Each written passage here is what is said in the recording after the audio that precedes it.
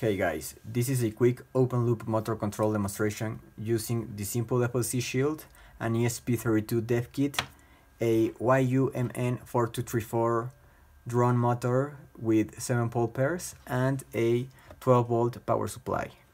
I have already connected everything to the SimpleFOCShield, and for this demonstration I'm going to be using GPIOs 25, 26, and 27 for the PWM signals A, B, and C, and GPIO 33 for the enable. I'm going to connect the ESP32 to my computer and turn on the power supply, and the motor will start spinning. Since this is open loop control, if I hold the rotor, you can see it's shaking. This is because the rotor is trying to follow the signals that the ESP32 is sending to the shield.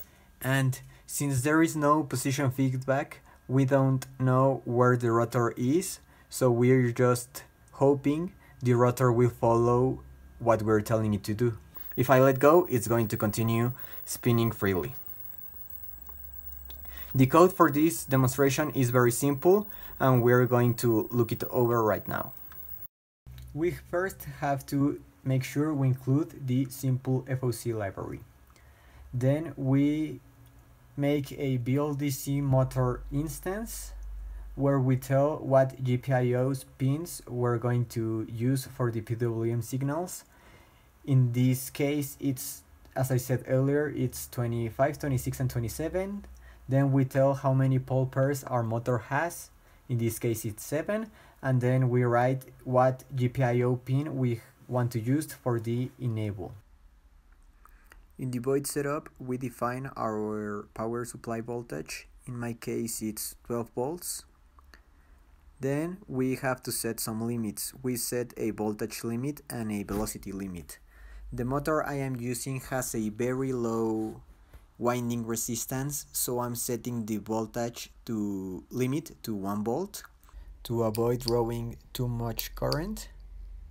And since this is open loop velocity control, if we try to go too fast, the rotor will go out of sync with the signal, and to avoid that, we set a velocity limit. Then we choose the control type. In this case, it's velocity open loop, but we could also do angular position open loop. Then we initialize the motor hardware and print that the motor is ready. We define a variable to set a target velocity. In this case, I'm setting the target velocity to 1 radian/second. And then in the void loop, we tell the motor to move with this target velocity. Within the community, it is recommended to try to spin your motor open loop before doing closed loop, because the code and the hardware tend to be a little bit simpler. If you've got any question, please leave it in the comments below.